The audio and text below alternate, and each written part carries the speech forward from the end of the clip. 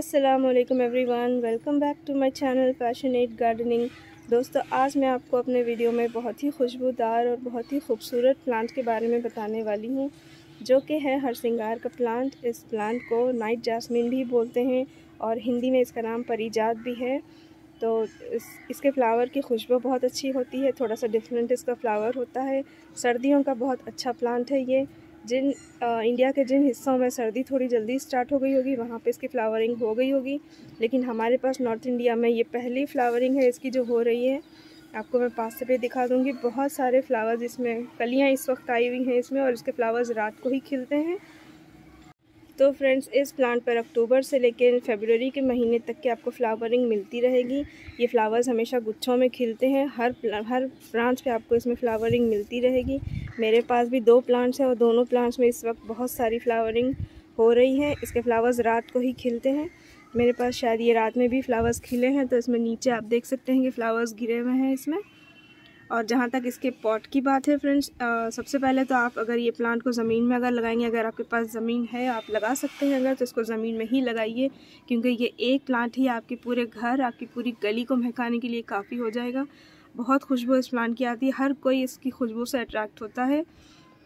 और जहाँ तक हो सके इस प्लांट को अगर आप पॉट में लगा रही हैं तो बड़े पॉट में लगाइए, क्योंकि मेरे पास भी लास्ट ईयर ये प्लांट से छोटे से मतलब मिट्टी के टेराकोटा प्लांट पॉट में लगा हुआ था, तो उसमें इसकी फ्लावरिंग इतनी अच्छी नहीं हो रही थी। इस प्लांट को मैंने टेराकोटा पॉट से निकाल कर इस बड़े ड्रम में लगाया है। दोनों को इसलिए लगाया है कि इसकी जड़ें बहुत जल्दी फैलती हैं, इसकी जड़ों को फैलने के लिए जगह मिल जाएगी, तो ये प्लांट बहुत अच्छे से बढ़ेंगे।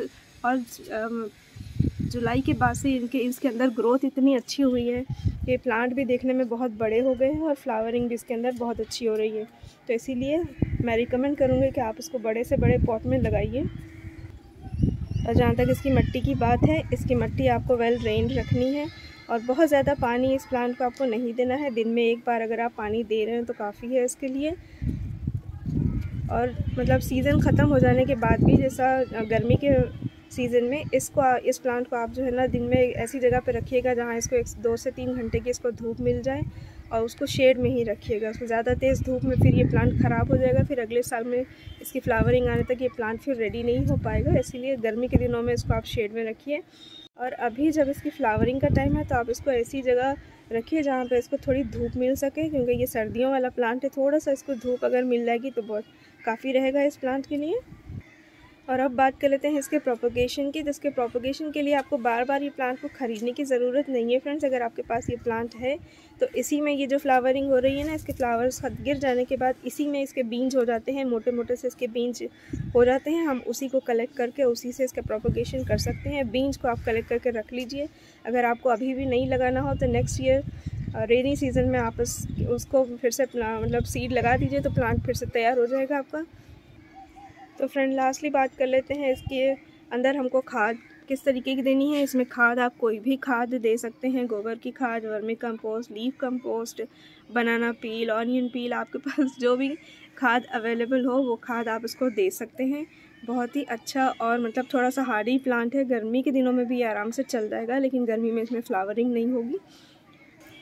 इसके पत्ते भी अगर आप पास से देखोगे ना फ्रेंड्स, इसके पत्ते पान के पत्तों की तरह होते हैं, लेकिन इसके पत्ते थोड़ा सा हार्ड होते हैं, बहुत मतलब सख्त होते हैं, थोड़ा कांटेदार। अपने छूने पर ऐसा लगता है जैसे कांटेदार हो, लेकिन ऐसा है नहीं।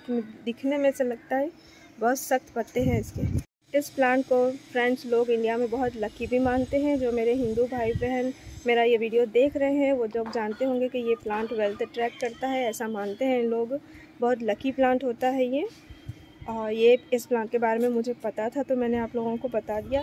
इस प्लांट का नाइट व्यू भी मैं आज रात का आपका बनाकर बता दूंगी आप सबको, कि इसके फ्लावर्स कितने अच्छे दिखते हैं रात में। ओके, तो देखते हैं फिर रात में इसके फ्लावर्स कैसे लगते हैं। फिर फ्रेंड्स, मैं आ गई हूँ ऊपर आप लोगों को इस प्लांट के नाइट व्यू दिखाने के लिए। ये देखिए कितने सारे फ्लावर्स खिले हुए हैं।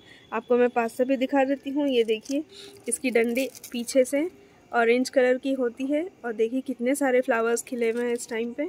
यहाँ पे भी है, ये देखिए इधर भी इतने सारे फ्लावर्स खिले हुए हैं। इसके पीछे भी बहुत सारे फ्लावर्स खिले हुए हैं। यहाँ ये मेरे पास 2 प्लांट्स हैं, लेकिन अभी तो एक ही प्लांट में आए हुए हैं। पीछे वाले प्लांट में सिर्फ कलियां लगी हुई हैं, फ्लावर्स नहीं हैं। लेकिन ये सामने वाले प्लांट में बहुत सारे फ्लावर्स लगे हुए हैं। ये फ्लावर्स सिर्फ रात भर के लिए रहेंगे। सुबह ये सारे फ्लावर्स आपको पूरा नीचे यही पॉट के पास गिरे हुए मिलेंगे। लेकिन इस टाइम पे इसकी खुशबू बहुत अच्छी आ रही है, देखने में भी बहुत खूबसूरत लग रहा है। बस आप लोगों को मुझे इसका नाइट व्यू दिखाना था।